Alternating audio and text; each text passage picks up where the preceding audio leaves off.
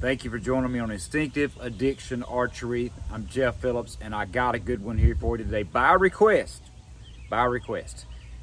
arrows and broadheads, the magic combos. What is gonna work the best out of your bow, okay? Now, there are no two bows alike, no two are cut alike, no two shoot alike. But there are general formulas that you can start with and take it from there to find that magic arrow that's going to perform flawlessly. Okay, guys? I'm gonna show you today what I use, what works for my bows. Now, it doesn't mean that it's gonna work for everyone else's because every bow is different. And you have to remember, guys, a recurve does not shoot like a longbow. No, it does not. A recurve stores more energy. It'll shoot a stiffer shaft. You generally can shoot a little bit more weight. You can shoot a little heavier FOC. A longbow, on the other hand, is ultra smooth and forgiving. They just don't have as much power in the limbs. So you have to find the shaft that is going to work out of that bow. Now, before you go playing with broadheads, guys, don't even go down that road. Don't even put yourself in that position and waste money until you have bare shaft tuned your setup. That's right. Bare shafting, guys, I know that there's so much out there on bare shaft tuning, and sometimes it's complete overkill. It is complete overkill in a lot of cases in traditional archery. It is, but there is a reason for it, and I personally do it. Yes, I do. Why do I do it? Because I know that if I have a poorly tuned arrow, if my arrows are very poorly tuned, if they are not flying straight, in other words, if they are flying through the air sideways, okay, guys, if that arrow leaves your bow and it is flying sideways to the target with a bare shaft, don't think it's going to fly ahead, because it will not. It will not shoot consistent, guys. The broadheads magnify the problem, okay? So you have to bare shaft tune your arrows within reason. And I mean generally good. They don't have to be perfect. Don't spend weeks and weeks and weeks trying to just get them absolutely flawless, because you, the shooter, are the cause for so much of the erratic flight. Yes, you are. Your release hand, how you grip that string, how you release that string. So many factors are involved. Now, I personally have a hooter shooter. I have a homemade hooter shooter that I built that will shoot just like compounds. It will crank to 28 inches or whatever the draw length is, and it will actually shoot arrows with a mechanical release that is flawless, okay? That's just something I built. You can look them up. They're DIY. They're all over the internet. You can build them out of a sawhorse and a 2x8 and a winch, guys, in a strap. They're so easy, okay? But you don't have to go to those extremes. You just have to bare shaft tune your bow, shooting completely vertical at least 15 yards from the target, okay? Because you want your arrow to react to how you shoot. In other words, how you cant your bow, how you release the arrow, everything has an impact on that. But guys, get your arrows shooting straight, okay? Get the right spine that has the right amount of flex, the right paradox for what point weight you're running, that shaft will shoot straight and enter your target straight, not tail right or not tail left, not tail high, not tail low. These adjustments are easily fixed with the knock height, generally, if the bow is tillered correctly. Your right and left is the easiest part, because a tail right is a stiff shaft. A tail left is a weak shaft, easily corrected by tweaking the length of the shaft and the point weight, guys. Okay. And with some brands of arrows, you have to actually knock tune. You have to turn the knock, sometimes 180 degrees, to find where the seam is on that shaft for it to shoot out of your bow. In other words, it's a little stronger and a little weaker depending on how it's turned. Play with your arrows. See what it takes for them to shoot good, okay? Then you are ready to shoot broadheads. Now, I'm going to show you guys what I shoot, and I'll shoot a couple of them.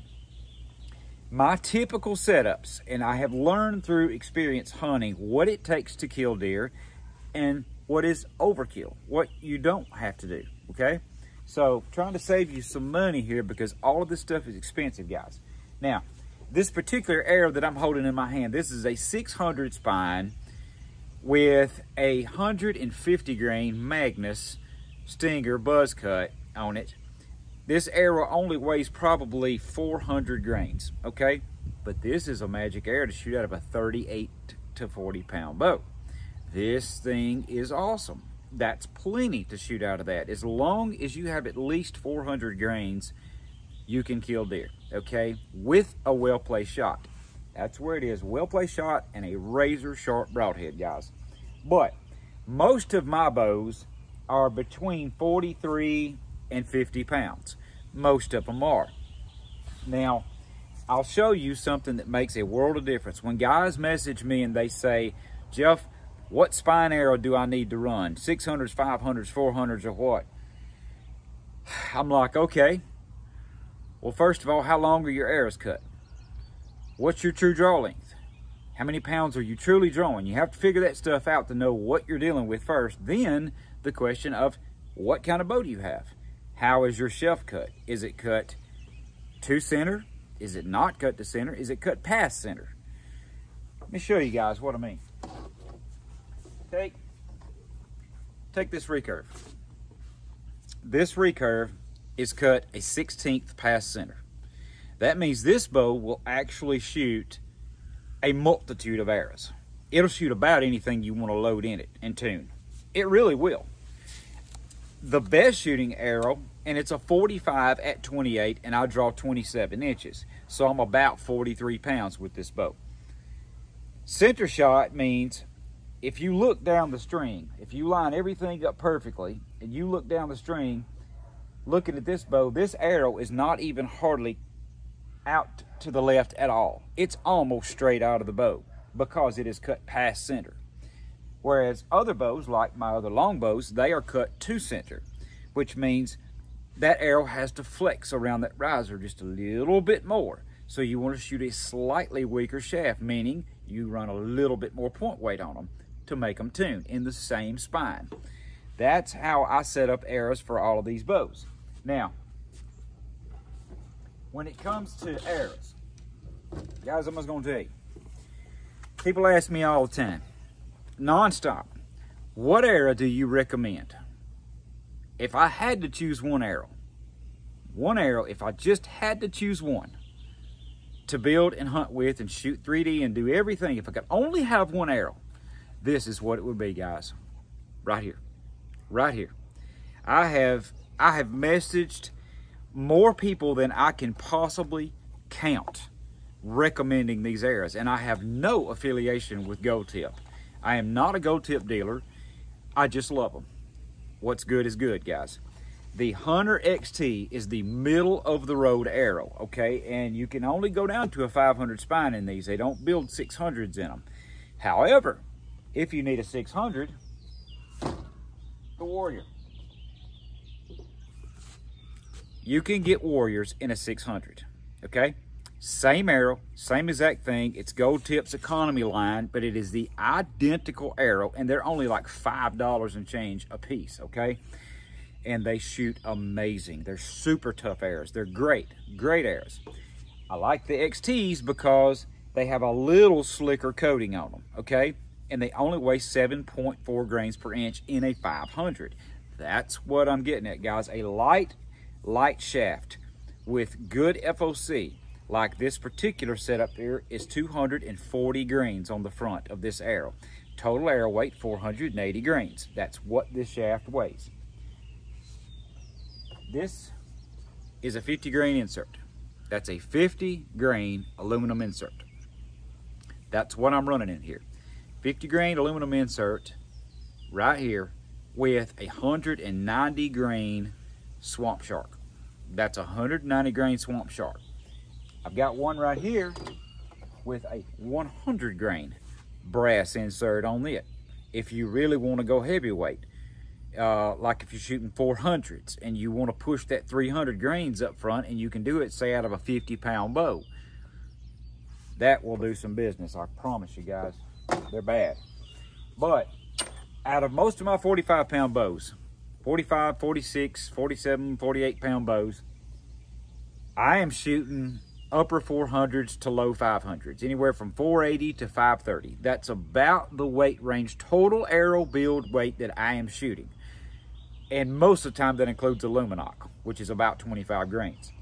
That's my choice. That's what I shoot. I don't see a need to go past that because I don't want to give up trajectory at 30 yards, okay? I want a relatively flat shooting arrow that flies a broadhead exceptionally well.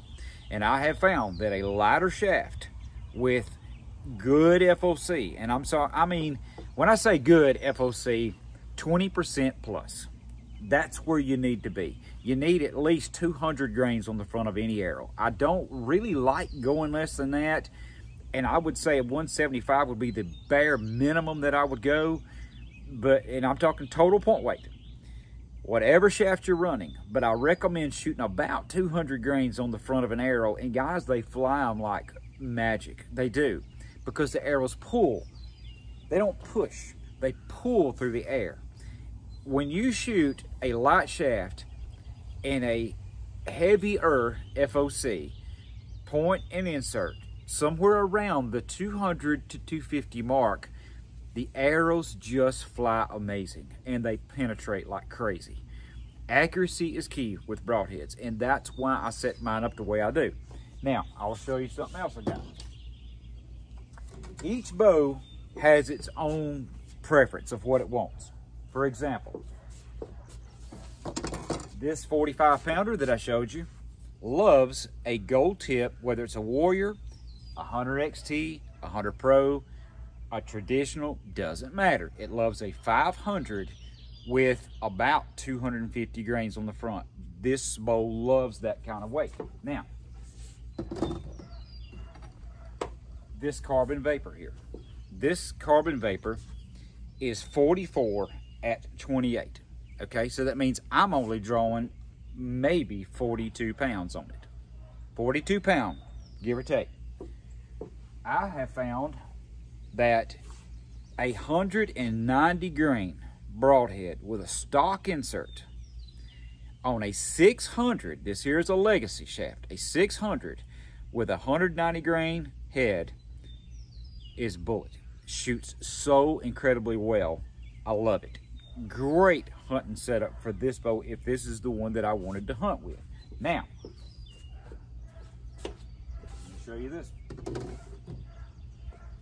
This Passion double carbon little longbow, this one piece, is 48 pounds at 28 inches. Okay, so I'm drawing about 46 pounds.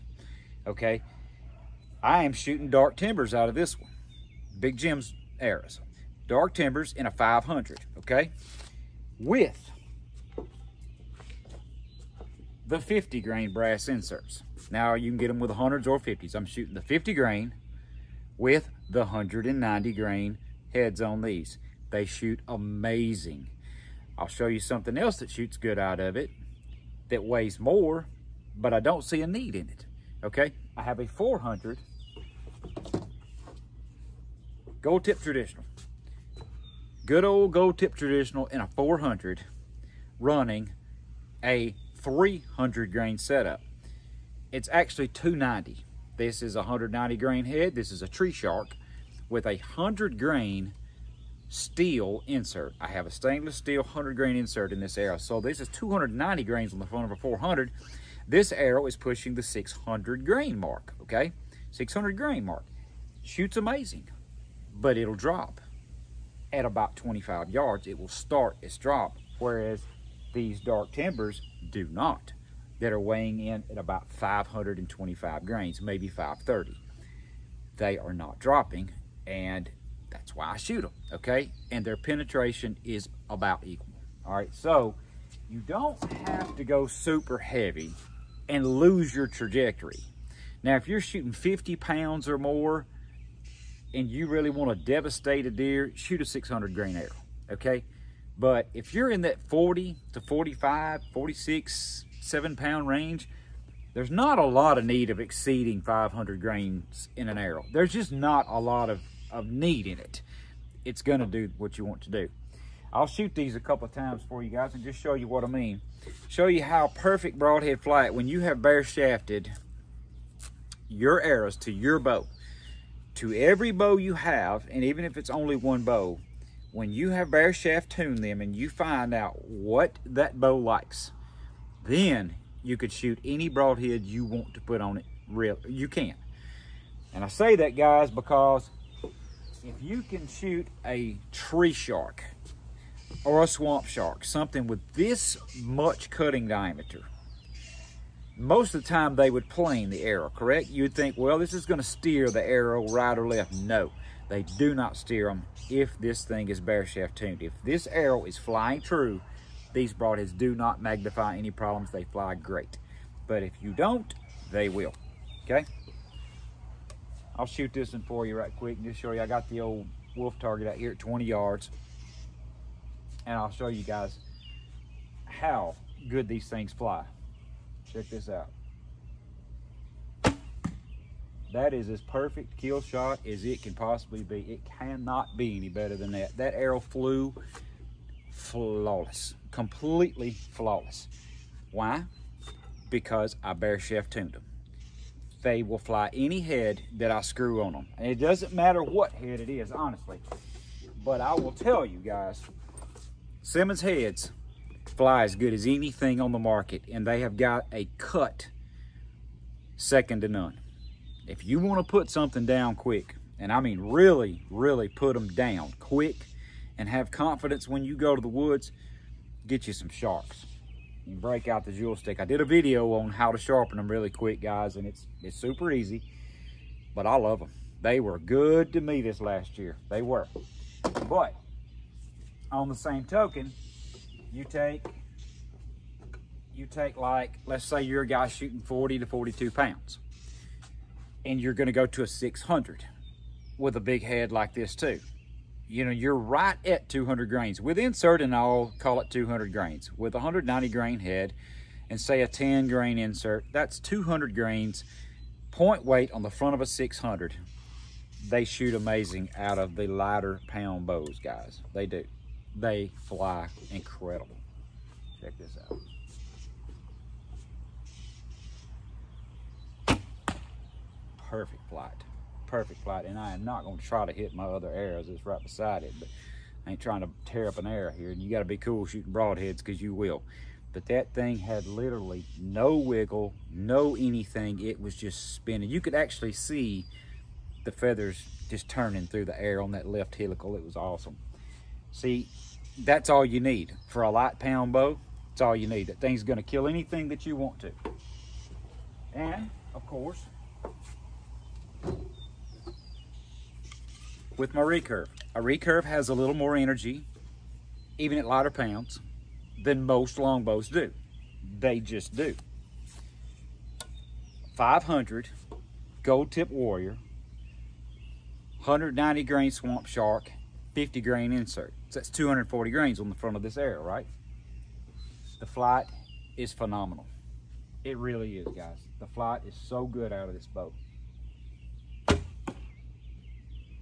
They don't get any better than that. There's no kick, no wiggle, no anything. I mean, they just do not get any better than that, guys. I promise you they don't. Now,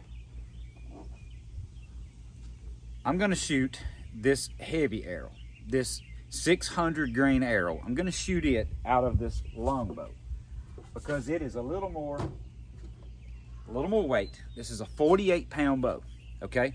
I'll shoot this heavier arrow with 300 grains on the front and show you guys how this thing flies.